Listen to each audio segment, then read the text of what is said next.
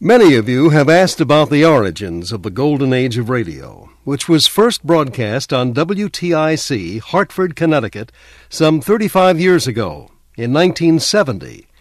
Its roots actually go back about 5 years before that, when I first met Ed Corcoran, who was a collector of old-time radio shows. And a lot of time has passed since we did the show, and a lot has happened.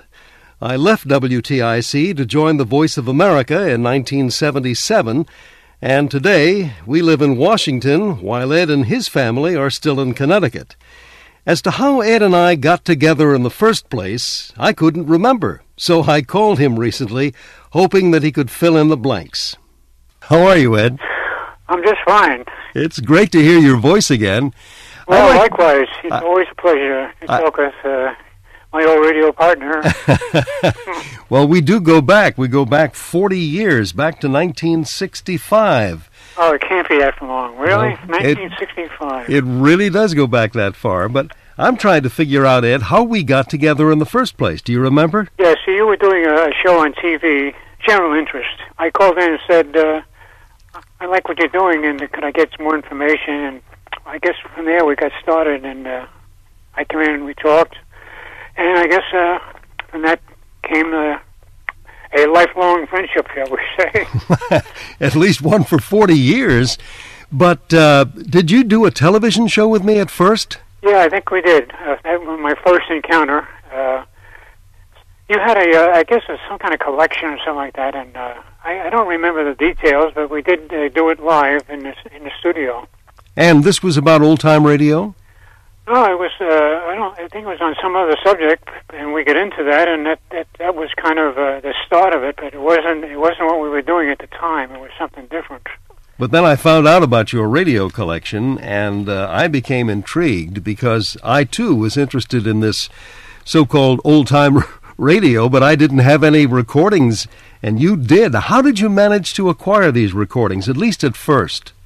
Well, I always had tape recorders, and I guess I realized, that radio was kind of dying out. TV was taking more and more time from dramatic shows.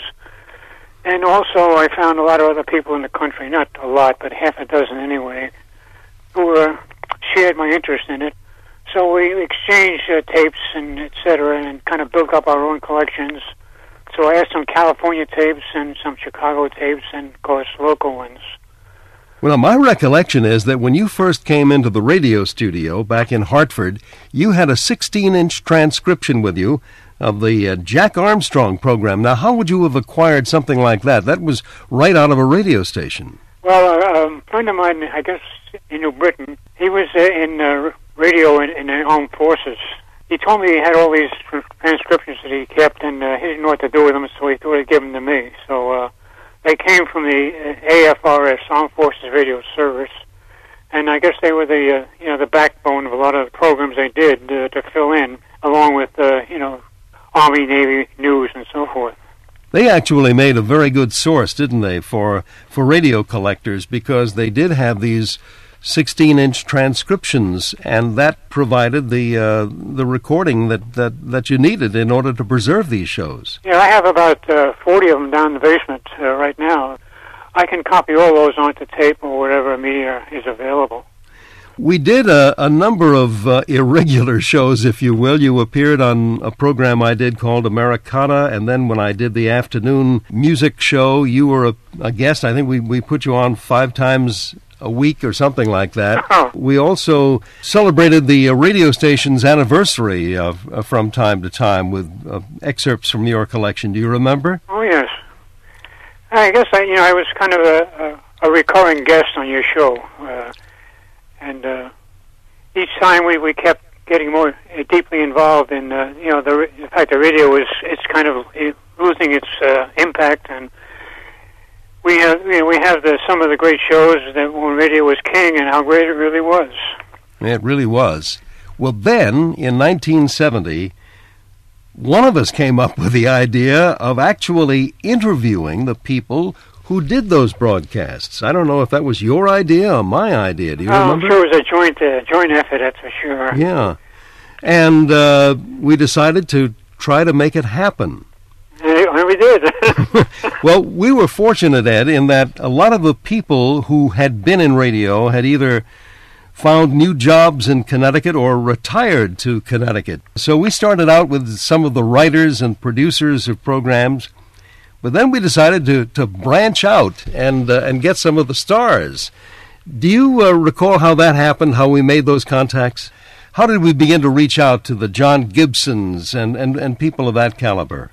Well, through various contacts, we found these people lived generally in the area, and the thing is that they all loved it. Radio to them was a great part of their life, and when we talked about talking about their career and that medium, they really get all excited. We had a lot of cooperation from the people who were in radio at that time. They just loved to do it and talk about it. And I think it's because nobody was asking them about it at that time. That's right. Just you and I.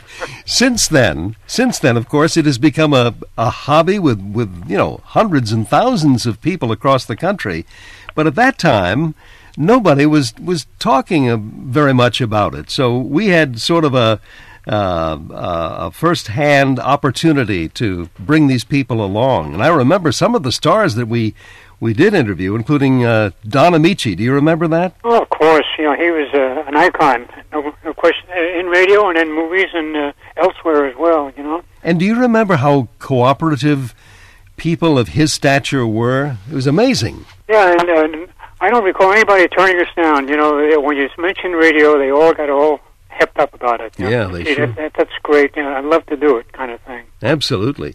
Do you have any favorites of all the people that we interviewed? And I don't expect you to rattle them off, but I mean, does any one or two come to mind as being outstanding?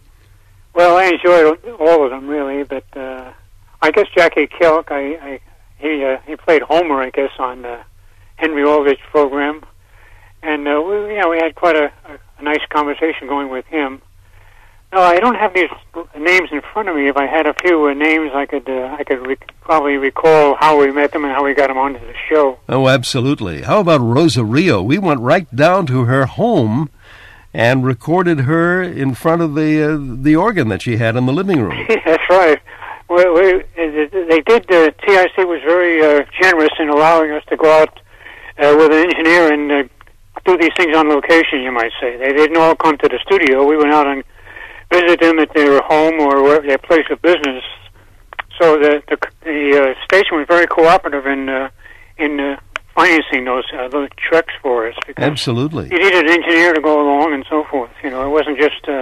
It was done professionally, is what I'm trying to say. I remember we interviewed Leon Janney in I think it was Fort Lee, New Jersey. That was a goodly distance from Hartford, and we got to New York on several occasions. Yeah, that's right. And again, if I had a list, I could probably tell you which ones particularly we did that with. But how many guests do we have all together? You recall that figure, don't you? Well, I think we had over 80.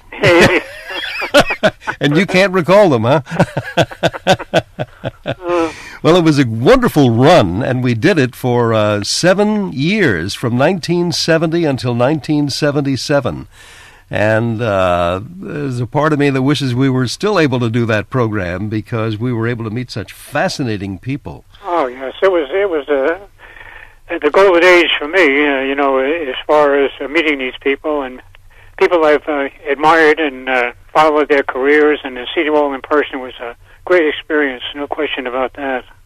Well, Ed, it's been great talking to you again. We, of course, do talk every couple of weeks by telephone, although I don't think we've seen each other in probably 20 or 30 years, but we do manage to keep in touch, and that's the most important thing.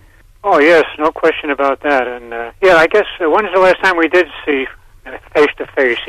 I think it was 1977. Oh, for goodness sakes. You won't even recognize me anymore. Well, I'll have to put an ID on when you see me. My hair has turned gray also. Good talking to you, Ed. Yeah, Dick, it's been a pleasure, and let's do it again real soon.